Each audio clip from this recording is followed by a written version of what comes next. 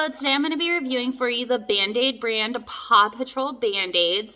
So as you may know, Paw Patrol is very popular with the kiddos nowadays. They have all those fun characters. They go out on their different adventures and the kids absolutely love them. I know with my son, he is obsessed with Paw Patrol, and I have found that by putting character bandages on him, he actually will keep the Band-Aid on. If I just put the plain old brown Band-Aid brand or their clear ones on there, he rips them off in seconds and then he just continues to bleed.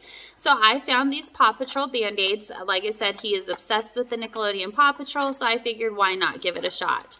The nice thing here is you can kind of see through the papers. They do have good characters on there. They have Marshall, they have Chase, they have Sky.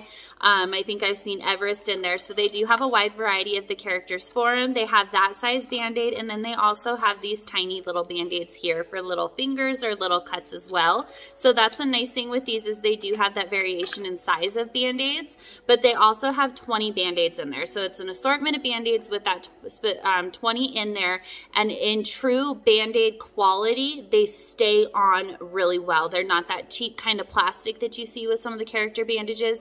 They actually do stay on just like the regular Band-Aid brand does. Thank you for watching.